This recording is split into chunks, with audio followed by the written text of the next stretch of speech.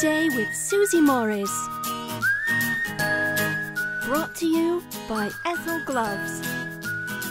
A lot of people don't realize that making stovetop popcorn is just as quick and easy as making microwave popcorn, and then you can control exactly what goes into it. You don't have to worry about all the chemicals and preservatives. To make stovetop popcorn, you're going to need some popcorn and a kind of oil. Some people use canola, but I use a mixture of organic expeller pressed coconut oil and homemade ghee to make my popcorn because they have a higher smoking point than other types of oils. They taste great and they have added health benefits.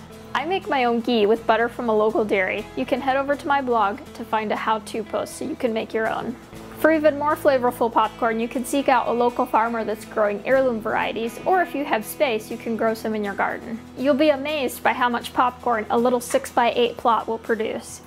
My plot produced over a gallon of popcorn.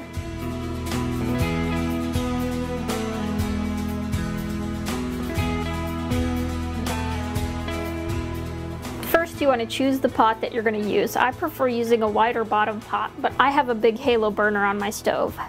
You want to use about a quarter cup of oil for every half cup of popcorn. You can use extra oil, but don't use less. The ghee is going to give your popcorn that nice butter flavor. Once the oil has melted, then you're going to add your popcorn. You want there to be a nice layer of oil in the bottom of your pan to make sure all of your popcorn comes in contact with some oil. Leave the lid off of the pan until you hear the first kernel pop, and then you'll put the lid on the pan. I like to stick a toothpick in between the lid and the pot to let some of the steam escape so that it doesn't splatter. Start shaking the pan.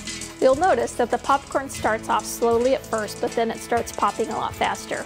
Once it slows down, again, turn off the heat.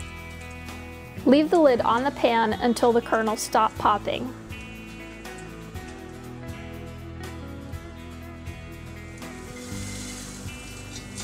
Salt to your tastes. I prefer using a finely ground sea salt because it sticks to the popcorn better. And now you're ready for a movie.